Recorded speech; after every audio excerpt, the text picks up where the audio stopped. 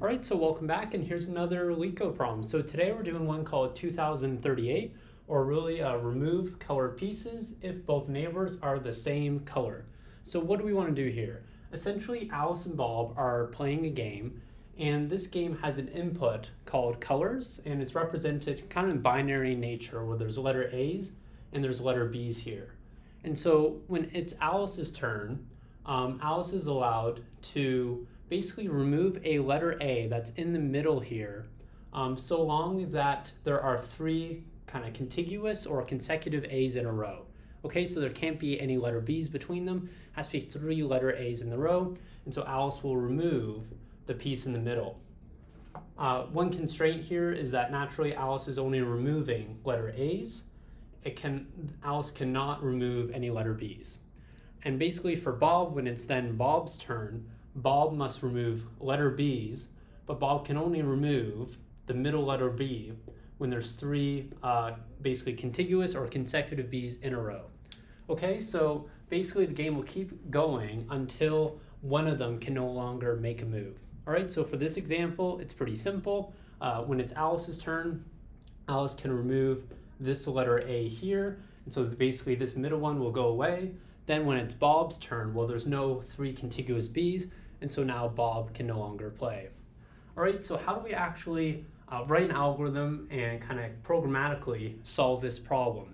Well, before we do that, I think one real catch here is that if you look at the problem, the input size is very large. And so kind of actually doing the game and playing the game won't really work in this case because, well, you'll get a time limit exceeded, or kind of in LeetCode, when you're LeetCode jargon, it's called a TLE. And that's because, well, basically with the size of the color string as our input, if we want to actually kind of solve it brute force and actually say, okay, if Alice plays optimally, this would be Alice's turn, and then if we play Bob, and then if we play Alice, and so on and so forth, you'll actually get time limit exceeded. So we have to think about a more clever way to solve this.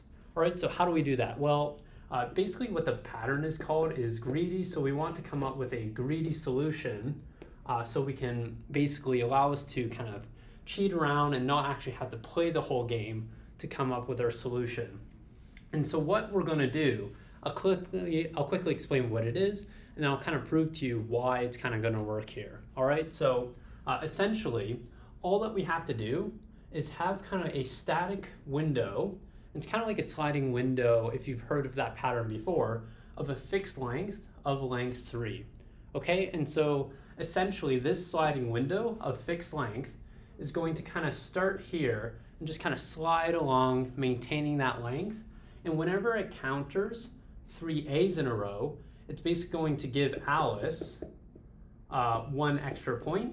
But when it encounters 3 B's in a row, let's say there is 2 extra B's here, when it encounters this, and the sliding window kind of reaches the end here, then Bob would get a 1 extra point. All right, so essentially the reason why this works is, I'll give you maybe a better example here of, let's say that we have something more like this. So we have A, let's add another A at the beginning here. Then maybe we say B, B, B, let me think. And then let's say we have A again here, and maybe 2 more A's. Okay, so essentially with this input, how you might imagine to play the game, well, you would see here, okay, Alice would get 1 point here. And so basically Alice is now at 1 here. And then once again, the sliding window moves along. And we see that, okay, Alice could actually get another point here as 2. And then the sliding window moves along. And well, now that's AAB, so Alice can't get a point there. But then when we see that something like this happens, BBB, Bob could get a point. And then basically it slides along here. No one gets a point, no one gets a point, and then it reaches the end. And so basically what this means here is we would say that, okay, because Alice has more points than Bob, then we would basically return true in this case. Okay, and so what we see here is that 2 things. So that you basically got 2 points here. And that's because, well, how this would work is if Alice plays, they could remove one of these middle points here, say it's initially here, so we remove the middle one. It would be something like this. But then, well, this is still 3, and so if you remove the middle one again, that's kind of your second point. So you can actually kind of get 2 points when you have 4 consecutive A's in a row. Okay, and so let's just re-add those A's. The other thing here, and what I couldn't initially wrap my mind around, was I didn't know how we could actually do this in a greedy way, because I thought if when Bob plays, maybe Alice would be able to get an extra point, but it doesn't actually work that way, because you would see here that whenever there is like a barrier between the letter A's and B's, even if Bob plays, because of this window, Bob removes this B, it's never going to allow Alice to get any access to the A's beyond these B's, because there's always going to be basically letter B's that are a barrier blocking it. Okay, so whenever there's actually one letter or more of the alternative character, it's always going to prevent you. So regardless of how Alice or Bob plays, it's never actually going to open up any opportunity to get extra points here. And I think for me, that was the main key here. All right, so I think that's about it. Let's go ahead and write out the solution or the coding solution in Python or really in pseudocode, and then we will move forward. So, but stay along with me and I'll try to kind of clarify any of my code if I worry that it might not be so intuitive. So naturally, outside of the class and kind of method declaration, in our method, we would be given an input of something called colors as our input string. And so from there, what we're going to want to return is whether or not Alice wins. So true if Alice wins, false otherwise.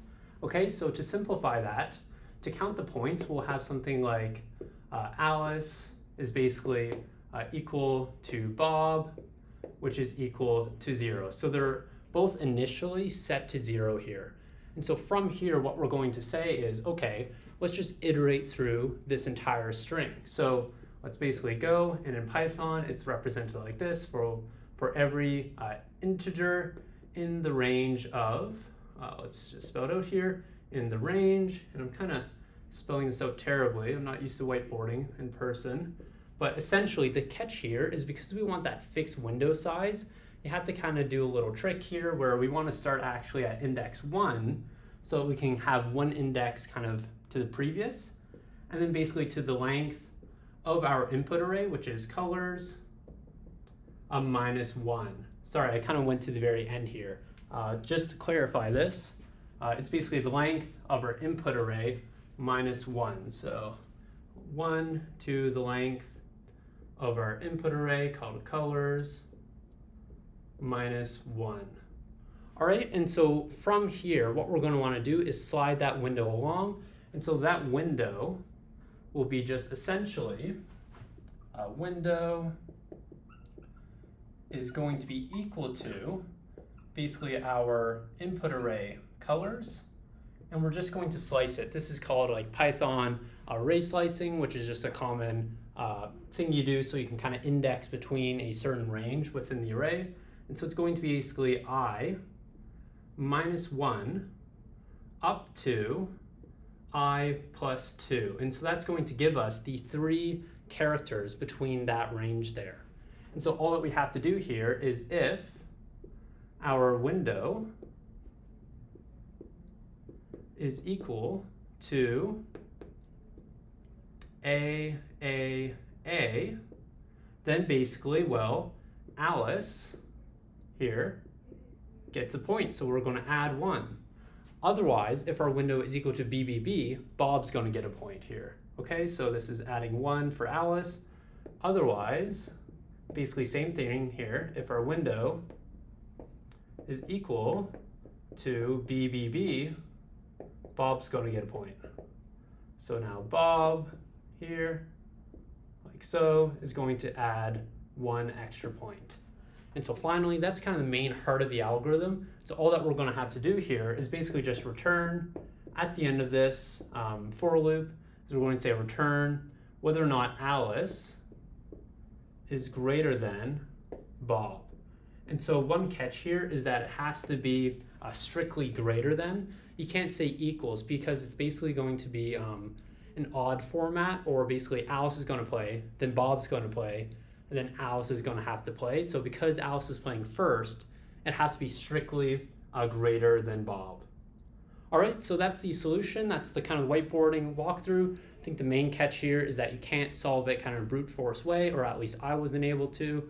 So you can't just kind of go through the entire game itself. You have to come up with what's called a greedy solution, or use the greedy pattern, so that you're able to do this without the time limit exceeded. But basically this runs in O of n time complexity, O of n. I kind of spelled that ugly. And then for space complexity, well, that's going to be constant space because, well, we're not using any extra data structures here. We're not using, say, a hash map or an additional array. We're simply just sliding our pointers along here, and we're just using what's given to us. All right, so I hope that helped a little bit, and thanks for watching. Good luck with the rest of your algorithms. All right, see you later.